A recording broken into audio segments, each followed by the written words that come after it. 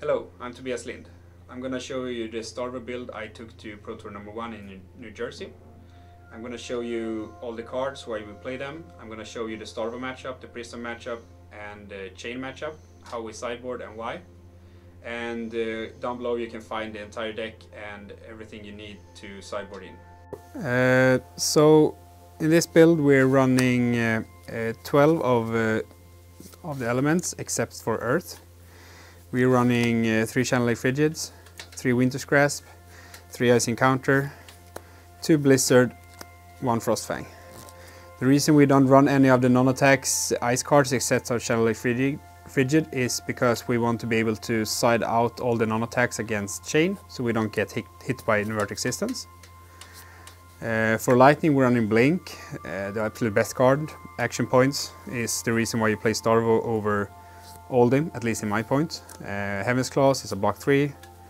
Flash, you can gain Go Again. And Lightning Surge is a 0 attack. Works really good with extra action points from Flash or from Blink. For the Earth cards, this is where we've cut some. So we're down to 4 red cards. We're running 3 Evergreens and 1 break round. And on the blue slots we're doing the 3 break rounds and 3 Evergreens. We've cut as many Earth cards as possible to fit in more on-hits triggers and more attacks that do stuff for us when we are on a defensive version. When it comes to the rest of the deck, we're running the bare minimum of equipment, which is Chrono Seeds every matchup, probably the best card in the game. Findle Spring Tunic, really good card, works awesome with Chrono Seeds. We're running Creative Fist, block 2, block 1, good for Night Guardian. We have 3 different pair of boots. We have the Time Skippers for Prism, Northern Boots for Rune Blades and apparently Kano, and then Ironhide Legs for everybody else.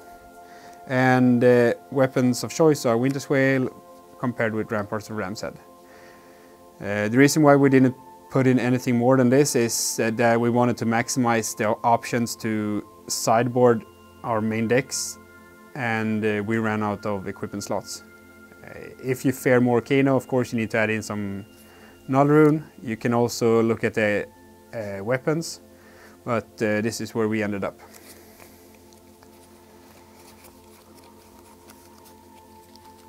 Then we have the blue attacks. The reason why we're running so few elements is to get all of these cards in. We are running Cranial Crush, just a great attack. Glacial Footsteps, good way to finish games. We still have 12 ice cards, so we can get it dominated pretty easy. We have Macho Grande, same thing, good ways to end games. We have Disable, it's a good card, good on-hit effect, especially when you compare it with add in Starvo's ability. Disable does a lot. And then we managed to fit 1 more slot, so we just added in a Thunderquake. We want blue cards that has a solid on-hit effect or that we can gain dominate on, and we want them all to be able to pop Heralds when we face Prism.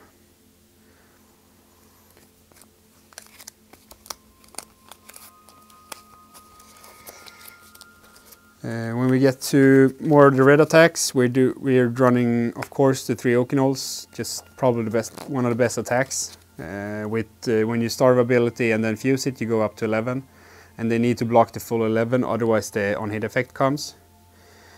Spinal Crush, similar things, you gain to 11, you take away Go Again, just an awesome card. Crippling Crush, 2 copies. It's a little bit clunky to get it off with the 7 cost, and when you don't run Tectonic, it's hard to always have the resources to play it, but it's still a great card. Still blocks for 3. And then we added in 2 red Snow Under. This was a way to get some more power, some more on-hit triggers, and also have some 3 block in the deck. When you lose Autumn's Touch, you lose a lot of 3 blocks, so we wanted to add in as much 3 block as possible, and this can do a similar job. It's not an element, but everything else is really good with the Snow Under.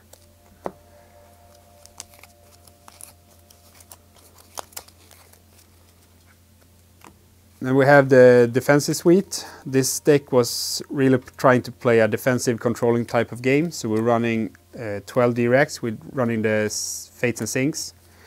We're running the Turn Timbers. We have 11 Earth cards, so it's pretty easy to fuse the card. And then we're running the 3 Staunches. Staunch and Turn Timber because we run Rampart, so the extra resource can be used to Rampart or it can be used to Crown. So when we pitch a blue card, we can use all the resources really efficiently. Then we have some extra cards that is mostly for Prism. We have some Leader Charge, and then of course all Starvo decks and probably the best cards in the game. We have the 3 Pulses. That is our 80 card deck, and now I'm going to talk about how we sideboard the deck into some of the more bigger matchups.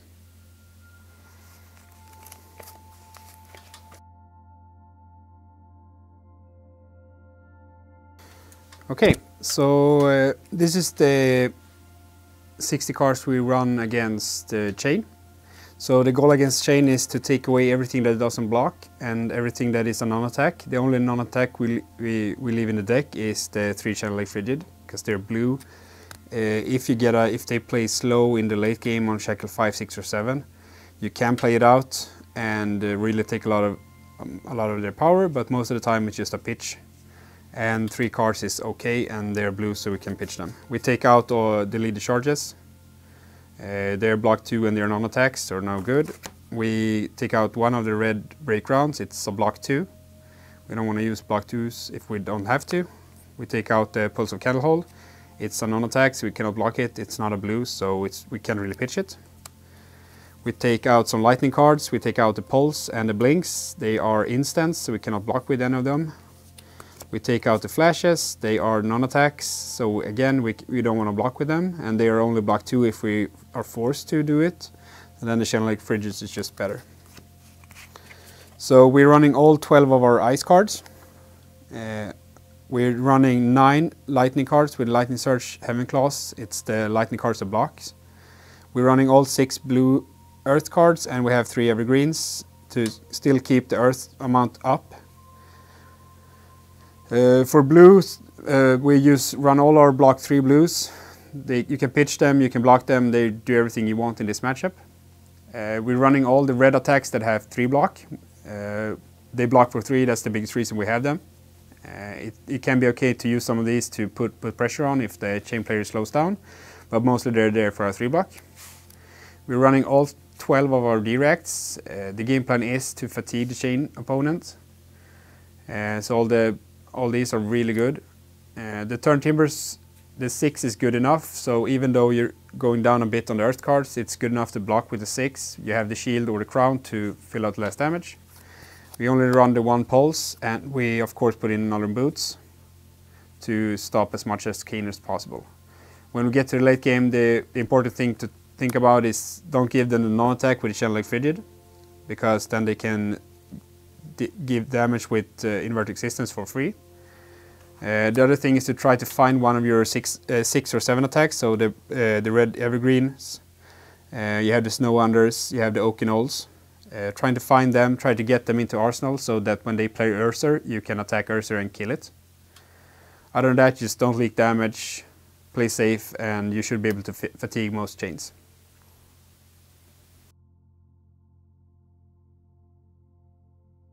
Okay, so here we have our 60 cards for Prism. So when we face Prism, we want as much to go again as possible. This is why we run the full suite of elemental cards. We have all our blue attacks. They all pop heralds, so we have a lot of herald poppers, so we can do that and fatigue them that way. We have our red attacks. Again, they are really good at popping heralds, but we also can use them when we have a chance to go face, clear some shields, give some damage. The big part about this deck, and what you as a Guardian probably need to look at, is Time Skippers, Leader Charge. Leader Charge is really good. All of your earth cards that cost 3 to attack with, you can get an action point. You have the Snow Unders, you have the Oaken Owls, you get an action points.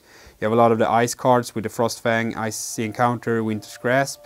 All of those cards, and even all the blue earth cards, gives you action points when you play them with Leader Charge.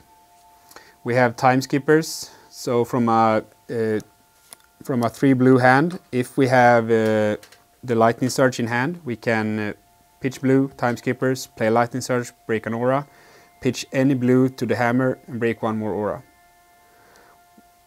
Then the thing that makes Starvo really good against Prism that other Guardians doesn't have is the Blink, which gives us the same thing. So Blink is just more copies of time skippers. We just play any card, preferably Lightning Surge or a cheap attack, attack an aura, play Blink, hit the hammer into something else. Make sure you don't waste your leader charges and blinks to just do some like 2-3 damage phase and then hit an aura. These cards are meant to hit the double auras when they starting to get all the auras out, so you don't lose tempo. The way you lose this matchup is if they get 3 to 4 auras out, they can really get the value going. You should have enough poppers in your attacks, so they shouldn't be able to harass you down with the heralds. So you should have the life buffer to play. Use shield, use crown to block the shields when they're coming in, and then just have a calm game and just play it out.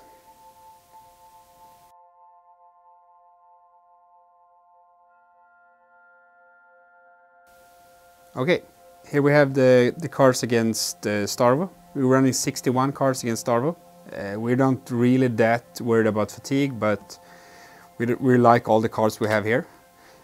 For ice we took out the blizzards. We don't really worry about the go again aspect. It doesn't really do that much, so just take out the blizzards. For lightning we took out the blinks and the lightning surges. We don't really need the action points. It's not about getting more action points, it's about blocking efficiently, get into your second cycle. We keep all the pulses, we keep all the earth cards. We put on the Ironhide legs. Every time you're not facing arcane damage or prism, Ironhide legs is the play. You usually have resources left when you pitch, and it blocks for 2. Keep all the blue attacks, really good blocking cards, fuels your plays. We have the red cards. The MVP in this game is definitely Oakenold. Don't worry about blocking with the cripplings and snow wonders and stuff like that. It's the Oakenold's gonna win the game for you. The big difference there is that Oakenold, when you Starvo and fuse it, they need to block 11. The crippling crush, when you Starvo and they only need to block 10. And it's not about the damage, it doesn't really matter, it's about the tempo you get when you take cards out of your hands. This deck is all about the second cycle or maybe even third cycle. You have all the 12D reacts to just block them out efficiently. You have the big attacks to block out their big attacks.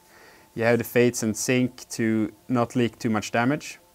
I know we're only at 6 lightning cards, so it's all about finding the 6 cards, stacking them together with the earth and ice cards, and find your good attacks, preferably the Oakenolds. In the late game, where you should be in a position where you can put the Pulse of Candlehold, the Pulse of Isenloft, 1 Oakenold, and preferably one of the ice cards together, lightning cards together. So what you do when you get this hand in the late game is you fuse Starvo, you play the Oakenold, pitching the flash, and then depending on how many other Oakenolds you have in the graveyard, you only need 1 Oakenold to pull this off. You then play your Pulse of Candlehold, recur 2 Oakenolds, keep the Pulse in hand, and then you need to make sure that you have more lightning cards coming up, so that when you draw up, you're drawing up more lightning cards and more Oakenolds. So even if you draw the 2 Oakenolds you put on top and 1 lightning card, you're fine. You can play 1 out, pitching the other lightning card, arsenaling the 3rd Oakenold, and then you just need to draw up into 1 more flash card, keeping the Pulse in hand, and now you have 3 Oakenolds in a row. That's kind of your end game where you win. This game is all about getting to that point where you can use that recursion where you have a Pulse of Candlehold. You have the super strong cards with the Oakenolds, and if you can get 2 to 3 in a row in the late game, and even add in some hammer swings when they don't have any cards, you can take the game from when you're sub 10 life and they are plus 20, 30 life. You can still take the game, you can still win. Life differential doesn't really matter in this game. It's all about getting to the point where you can get your Oakenold stack off, and when you do, you're gonna win. If you cannot get there because you missed the pitch stack or they come through and do too much damage, you don't use the directs efficiently, the game is going to be hard and you're probably going to lose.